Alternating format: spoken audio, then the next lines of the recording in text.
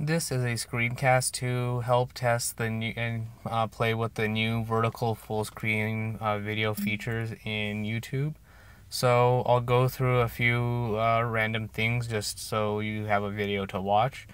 So the device that this is being recorded on is Amazon Fire Phone running CyanogenMod 11.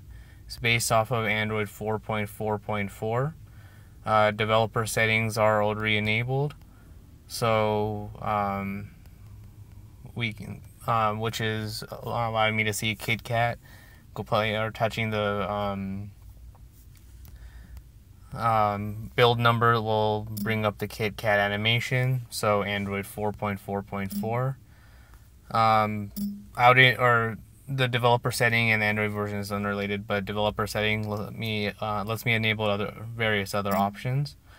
The current launcher that I'm using is Action Launcher. It is version 3.5.2, so in case you're wondering why the UI looks a little bit different than the stock launcher. That's really about it for that. The big feature about 3.5.2 is the quick bar setting, so something to play with there a little bit. I can unlock desktops.